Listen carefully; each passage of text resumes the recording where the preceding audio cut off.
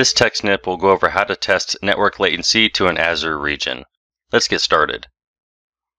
We're going to use a PowerShell module that I've created and published to the PowerShell gallery called Azspeedtest.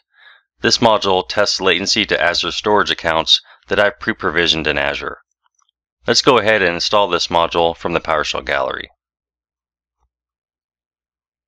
Now that that's installed, we can import it into our session. Okay, let's take a quick look at the commands available in this module. You can see we only have two commands in this module, get AZ region and test AZ region latency. If we run the get AZ region command, you can see we've returned the list of Azure regions around the globe. When we run the test AZ region latency command, we can pick one or more of these regions to test. Let's go ahead and perform a latency test to a few Azure regions. I'm going to test both the West US and East US regions and perform 25 test iterations to get a better representative sample.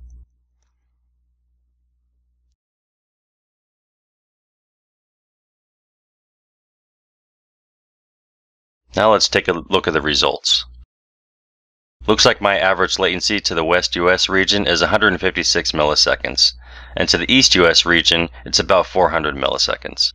If we need to access the raw test results, we can take a look at the raw results property. Let's take a look at the West US region. This information could be useful if you'd like to perform deeper analysis or store this information in a database.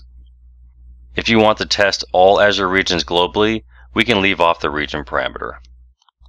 Here, I'm going to perform a single test against all Azure regions. We can then sort this based on the average latency to find the fastest and slowest regions from my location. And that's how you can test network latency to Azure regions with PowerShell and the Azspeedtest module.